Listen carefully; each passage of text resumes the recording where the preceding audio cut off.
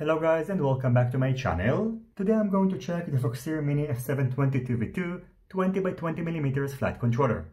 In this video I'm going to go over its features and specs, and in addition announce the winner of the recent Foxeer flight controller giveaway. In terms of packaging, just like the full-sized version, the Mini F722 V2 flight controller comes inside the small box, and inside, along with the flight controller, you can find 4 M3 rubber grommets for soft mounting the flight controller. In terms of specs, the Mini F722 V2 flight controller is using 20x20mm M3 mounting holes. Its outer dimensions are 26x26x6mm and it weighs 4.2 grams. In addition, it features an F7 processor, an MPU 6000 gyro chip, 4 free UART ports, a 5V 2A BEC, a dedicated camera control pad, a physical and robust boot button. Its supported DC input voltage is between 6.5 to 30 volts, so you can safely power it directly with 6S batteries. Most of the pads can be found both on the top side and on the bottom of the flight controller, and on the other side of the 8-pins JST connector, which is used for connecting the flight controller with a 4-in-1 ESC, you can find matching pads, so in case the JST connector breaks, you can simply use them. So overall, the Foxeer Mini F722 V2 flight controller is equipped with most of the features of the full-size version. However, you should keep in mind that you will have less UART ports, even though in my opinion 4 is more than enough.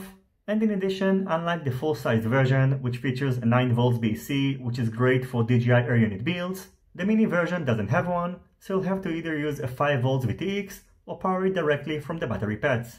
That brings me to the recent Foxeer flight controller giveaway, where in order to participate I requested you to list the most important aspects for you when picking up a flight controller.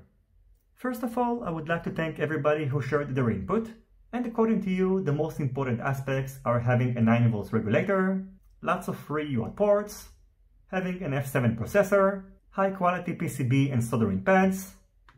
The price is of course an issue. The flight controller should have soldering pads in addition to JST connectors. The soldering pads should be accessible both from the top and the bottom side of the flight controller. A couple of you mentioned the VTX power switch option.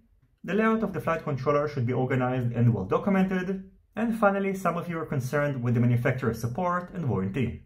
I agree with most of your feedback, and I would like to add that in my opinion it's very important to have well separated soldering pads and a robust micro USB connector, which is not going to break easily. Now I'm going to randomly select a subscriber who of course participated in the last Foxeer flight controller giveaway, and the winner is going to win either the full-sized or mini-sized flight controller according to his choice. In order to select the winner, I am going to use the YouTube random comment picker tool, and I'm going to pick 2 winners. The first one is going to be the big winner, and the second one is going to be the runner-up, who is going to win the prize in case the first winner is not going to show up until the end of this month. The total amount of unique commenters is 160, and the big winner who won the Foxeer F722 V2 flight controller is KremerFPV, who commented that I think that many UARTs are important, especially if you run smart audio or RXR receiver, which takes up to 2 UARTs. I'm just going to make sure that KremerFPV is subscribed to my channel publicly. And as you can see, he is. So congratulations buddy, you just won the Foxeer F722 V2 flight controller, and in case KremerFPV is not going to show up, I'm going to pick another winner as a backup, and the runner-up is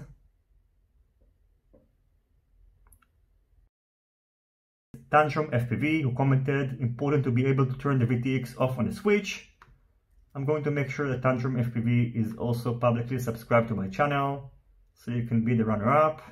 And as you can see, KremerFPV is publicly subscribed to my channel as well. I'm going to include my email address in the description box of this video, so please both of you guys send me an email and I'm going to take care of the rest. The flight controller is going to be directly sent to the winner by Foxeer, who kindly sponsored this giveaway, and I would like to take this opportunity to remind you that I'm not responsible in any way for the prize that you are winning. So for example, if the package got lost on the way, there's not much that I can do. I will do, however, whatever I can in order to help you out, but I can't take responsibility for the items that you win. As always, I thank you for watching my video. I hope you enjoyed it and you found it useful. If you have any questions about the Foxeer F722 Mini flight controller, feel free to ask them in the comments section down below. Don't forget to leave a thumbs up if you like this video, and consider subscribing to my channel and hitting the notifications bell if you're not already subscribed. See you on my next videos, and goodbye.